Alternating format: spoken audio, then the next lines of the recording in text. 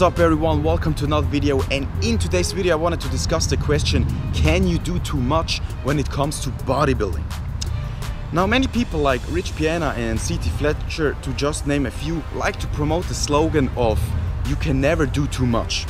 You should always go all out in the gym. So in terms of, and also the more you put in, the more you get out. So in terms of training nutrition, this means training like 3 to 4 hours a day, pushing till failure on pretty much all your sets, doing an hour of cardio, eating 6 up to 12 meals a day. And so I wanted to give my point of view, so from a natural standpoint, from a natural bodybuilder. If I consider myself a bodybuilder, even though I am not competing, but I'm trying to build muscle and also get pretty much in shape.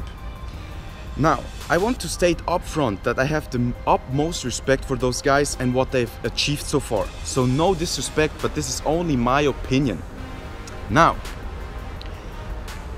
I will try to illustrate this by an example. So let's say you need 1 hour of intense training to stimulate your maximum growth, your maximum muscle growth. Now, if you're training 3 hours, after 1 hour you've already exhausted everything. So you've stimulated as much growth as your body can possibly produce within this time period. Now after 1 hour, everything's stimulated.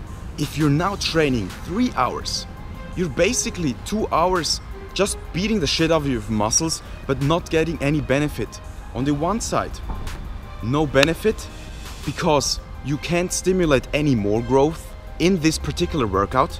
But on the other hand, you're increasing your needed recovery time, which is a huge negative. So this basically means that you will need way more recovery time in order to hit that muscle again, for it to be recovered once you're hitting the muscle group again. So you have on the one side no benefit, so no additional growth, and on the other side a huge negative.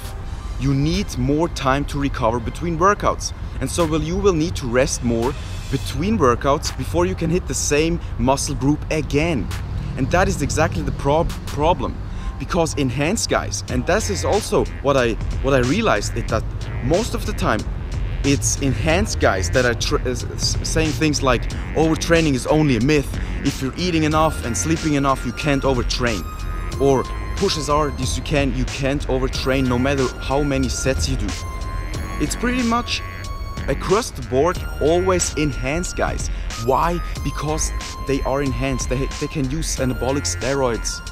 And what do? They can not only give you the ability to build more muscle, but also recover faster.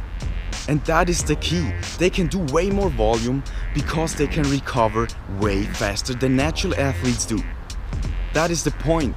That is why those two groups, so enhanced guys and natural guys, can't train the same way. Most enhanced guys are doing like 30 sets per body part. And I tried it myself, and what happened after a couple of weeks, not only did I stall, I regressed because I was feeling so run down and I was just going through the motions because I didn't have any energy left. And the problem is also, they say you just eat more and also sleep more. But most people, there's a limit. You can't be, if you're training 3 hours a day each and every day as a natural, you can't be sleeping 15 hours because you have a job.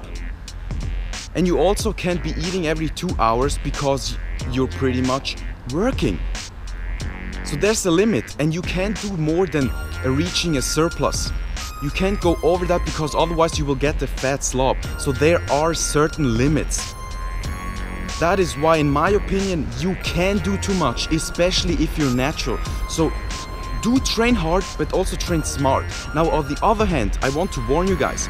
Also, a lot of people use this as an excuse in the gym of like, oh no, I shouldn't push myself too hard because otherwise I'm gonna be overtraining.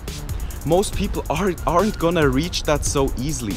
So do push hard, but train hard but smart at the same time. Get on a good program and periodize it. You can train till failure from time to time, but not all the time.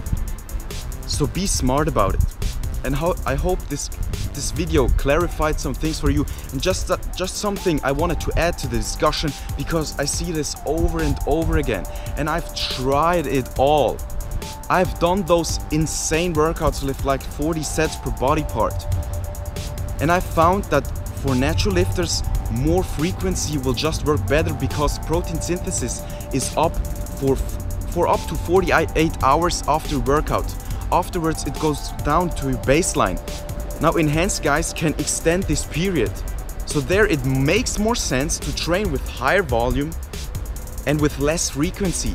But we natural guys can't do that, so we also have to change our training philosophy. Alright guys, but this was it for today. I hope you liked this video. See you all in the next one. Jerm Gains, peace out.